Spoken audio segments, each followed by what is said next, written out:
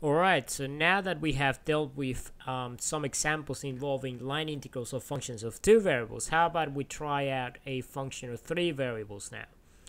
So basically we're going to integrate this function based on this three-dimensional curve here. So it is a helix, and we're already given the parameterization here. So basically we're going to represent x. We have cosine of t. Then for y we have sine of t, and then for z we have just 3t. So what that means is that essentially you have a helix that has a constant radius of 1. So you can see that if you were to project every single one of those points on the xy plane, you would just get a circle of radius 1. So the radius is not changing, which is just why you just have 1 in front of these two functions. And then 3t just means that you have this value is basically just increasing with z. And basically we're given that the helix is going to complete 2 full revolutions because it is going to go from 0 to 4 pi. So basically it is going to go around twice, and that's how long the curve is going to be. So we're going to evaluate the line integral of this function within these limits. So the first thing we need to do is to find what the element ds is going to be. So in this case, since we're dealing with a function of 3 variables, we're going to have to take 3 derivatives. So we're going to have dx over dt plus dy over dt squared, and then plus dz over dt squared. So now we're just going to take each of those derivatives individually. So we're going to get the following. We're going to have, here we're going to get, differentiate this with respect to d, this becomes minus sine squared. Now the second one becomes cosine, and then the last one is going to be 3t squared, but if we differentiate that becomes 3, then 3 squared is 9.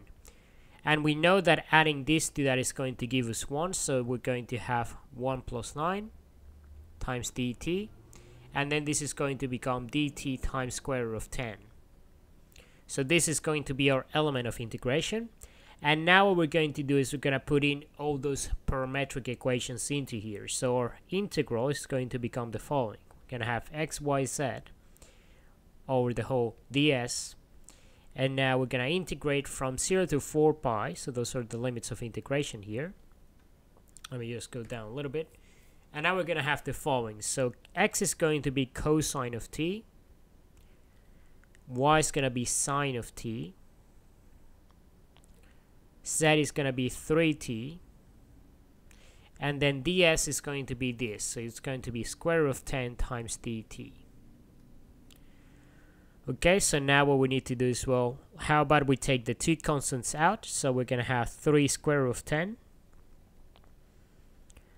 0 to 4 pi, and now we're going to have t times cosine of t sine t dt.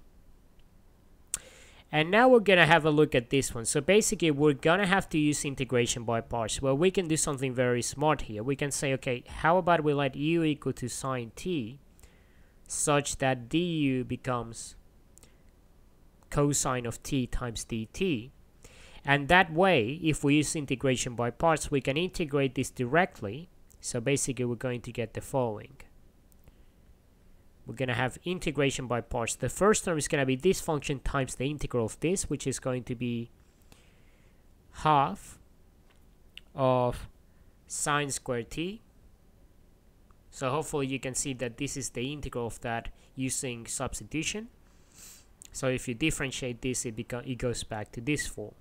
And then we're going to integrate that, so we're going to subtract that, and now we're going to have the derivative of this, which is just 1 times this whole thing we just integrated. So we have sine squared t dt, and then all of this is going to go from 0 to 4 pi.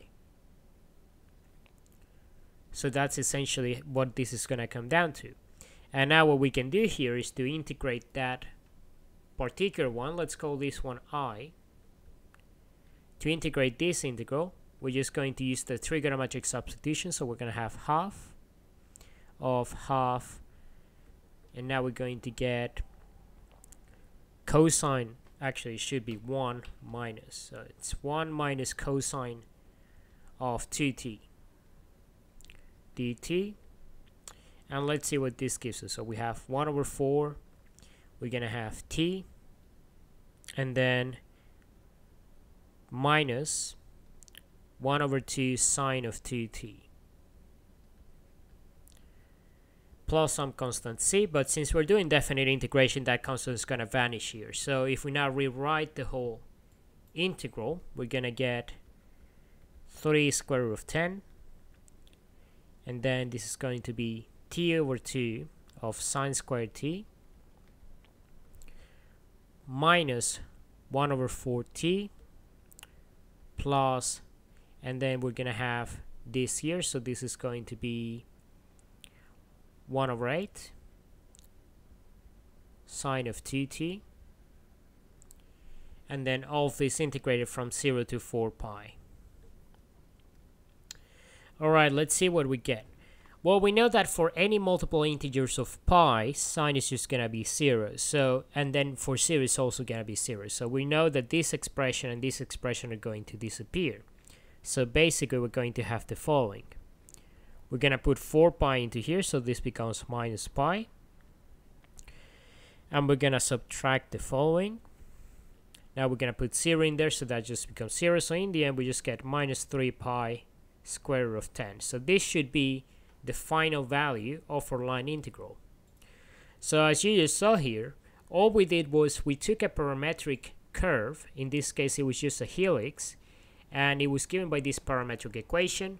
We got the limits of integration, which are basically just the extent to which that curve is going in space, and we had a function of 3 variables.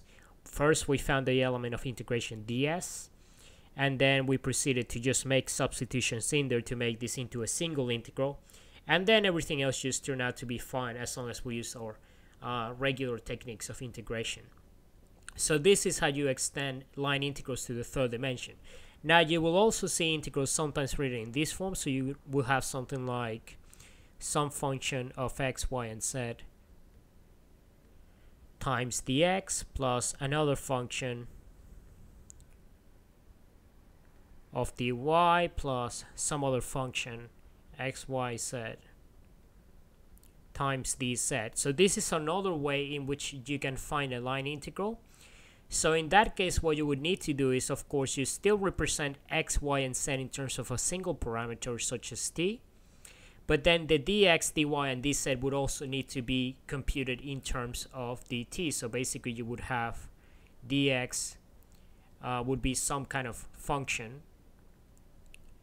No, let's not call it g, let's call it something like alpha of x, y, and z. Or actually it would be a function of t in itself, because we're making the substitution. So it would be something like this. dt, then dy would be something like beta of t times dt, and then dz would just be equal to gamma of t times dt. So in the end, the whole idea is to replace this variable, these functions of 3 variables by a function of a single variable, which is the parameter. And every single function in there is just going to have that parameter in common. We won't deal too much with this, but we're going to get back to it a little bit later on once we introduce some more applications and concepts related to line integrals.